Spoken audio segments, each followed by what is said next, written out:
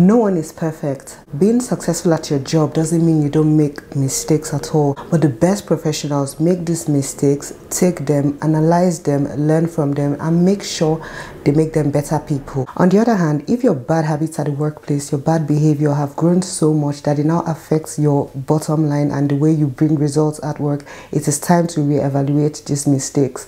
On this video, I'm going to be sharing with you 10 things we are not taking into 2023. We are already in 2023 years, but yeah, this is still a very good time for you to stop these mistakes at the workplace just so that you get the best from your 9 to 5, as I like to say, from your 9 to thrive. If this is something you think you would enjoy, sit back, relax, and let's have a good time watching this video. My name is Stephanie and you're welcome to the Metrogypsie platform.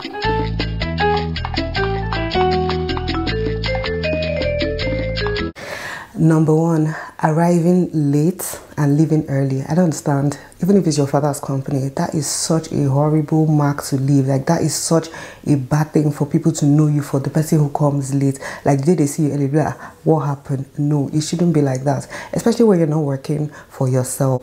But we're talking 9 to 5 where you're getting paid, you're coming early, and then one thing, your body is scratching, you want to get up and leave. That is not even a good look at all. So if this is something you do, don't take pride in it. Like, don't think you're manipulating them or you're getting more hours and less work. Nah, don't do that. That is such a horrible look, and that's not how we want to be looking in the new year and beyond. You're starting your day early or coming early, whatever the time is, it just sets you up properly. Like, you never know the random meeting that can come up. You never know someone that might just need you, and you're there to solve the issue. So if this is something you do, arriving late, stop that going forward. My number 2 is unnecessary microaggressions. So microaggressions come in form of little comments, those offhand comments, and those things stem from your belief in life. Maybe some of you are, I don't know, sexist or racist, or you just have a problem with some kind of certain people.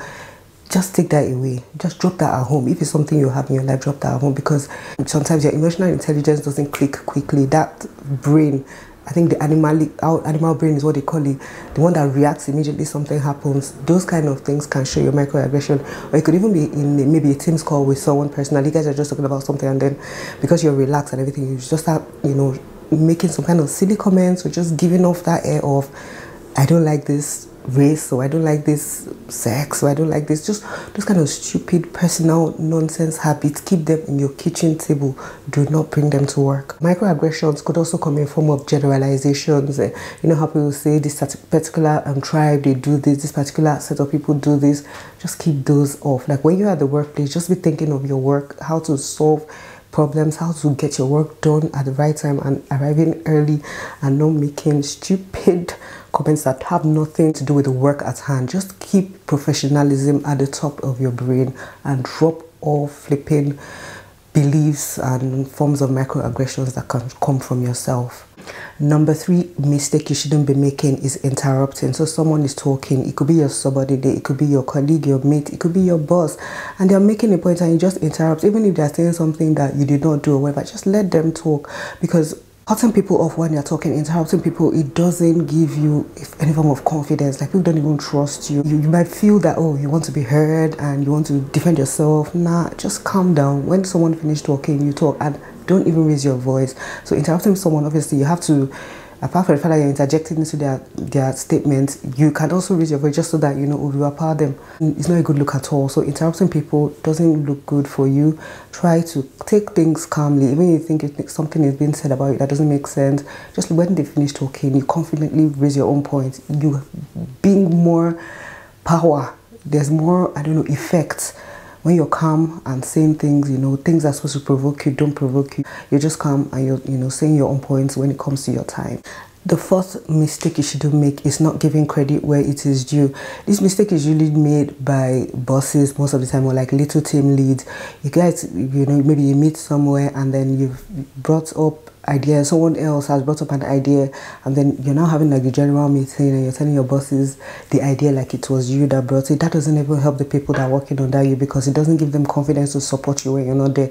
There's a way you give people credit, like you tell thank you in front of other higher people. You say this was the person who brought, this was their idea and we're running with it.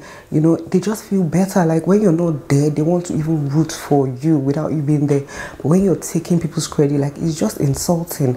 You know, no matter how low someone is, they want to feel, you know, their input is being noticed by you, by their colleagues, and by you guys bosses as well. And then if you're the boss, okay, you're the one at the top, you want people to work for you. Like someone does something right, is working, tell them thank you. Once in a while you bring it up, that idea you brought is working, thanks to that idea you brought. It motivates other people to also bring, because they know they won't bring it, and then you carry it as if you're the one that, you know, brought the idea. So try and give credit where credit is due. Lift people up, encourage them. When they try, when other people around you thrive, you are thriving as well. When your bosses thrive, you are thriving. When your subordinates thrive, you are thriving. Number 5, and this is a mistake I have made actually, is always being on your phone. Always being on your phone is never a good look. Like it has never been a good, like I don't even know which place in the world being on your phone every time is. When you're waiting for an appointment, okay, maybe then, but you're on a date, you're at work, you're at lunch, like communicate, like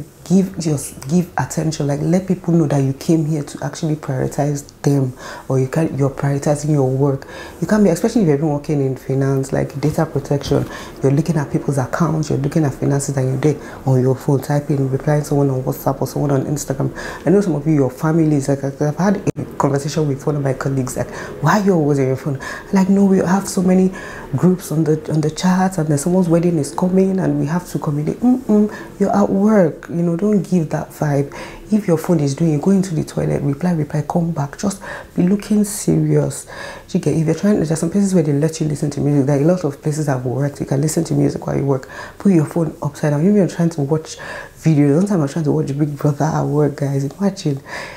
So I now put the phone up, and my colleague was like, why is your video? And I said, oh my God, Stephanie. So after that day, like never again. So even if I'm trying to watch something as video, at least I know the voices of the people I'm watching. I just put my phone inside my bag, have my headphones, because that's allowed, and then you're listening.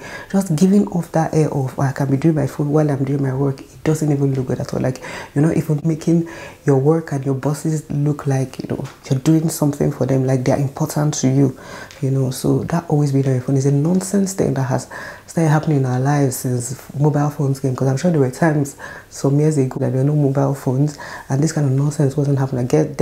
I guess it's just unnecessary talking and chatting. Obviously your mobile phone is there for emergencies, but even at the church, like wherever you are, really, your social gatherings, talk to people. Don't be always on your phone. Maybe, okay, the only time you should always be on your phone is when you're in your bed or something, after praying and everything, and you're just like, okay, catching up, especially if social media is your work as well.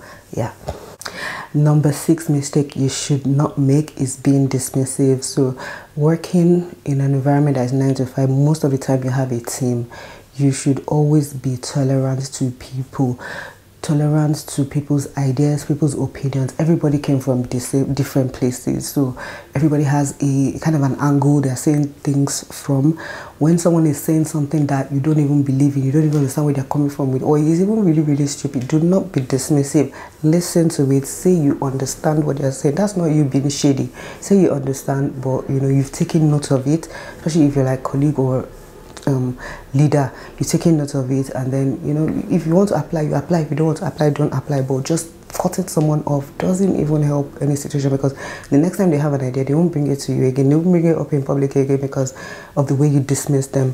Communication is such an important thing that people should learn how to say no in such a way that the person that are saying no to feel like that no is actually for their own benefit. Number 7 mistake not to make is displaying an increased sense of urgency.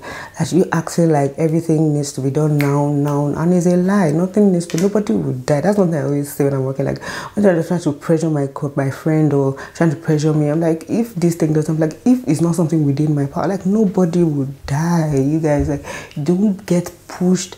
Don't be the person who's this thing has to be done today when it's so massive, like it's even bigger than everybody. Like the day we now need something to be done, everybody will think you're calling wolf because you've been pressurizing and pressurizing for no reason. So if there's no important or immediate sense of urgency towards a certain work or target or set of work to be done, do not push that, because you're not even going to be trustworthy. I've been on projects where they will tell you, we have 3 months to complete this. From January to March, everything should be done. As at March, you're still seeing plenty unnecessary work. You're still seeing everything just looking like it's a lie. And then when the March now comes, they're not even saying, oh my God, these people increase. It's just as if they were lying to you just so that you know, it doesn't give you that sense of belonging. You just feel calm and being lied to. So why would I even take anything seriously?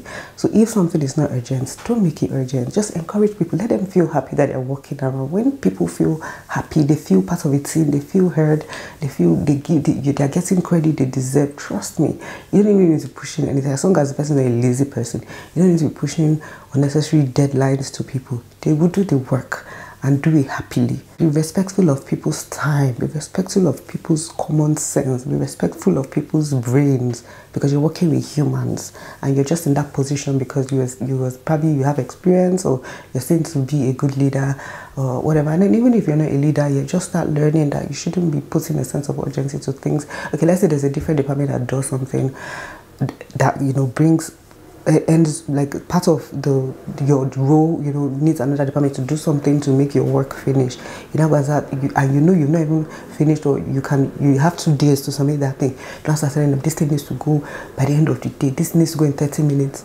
The day you need something to go in 30 minutes, it wouldn't, because nobody's a machine and nobody's foolish, especially when you're working in a country where people have sense and people know their rights. Number 8 mistake I would say is not coming through. Integrity, lacking integrity, like not following through with your words. It's so easy to make promises when someone's asking for something. Oh my God, by tomorrow morning I'll be done. By this I'll be done. Tomorrow morning we're still looking for you. You've not even said hi. This is the reason why you're just...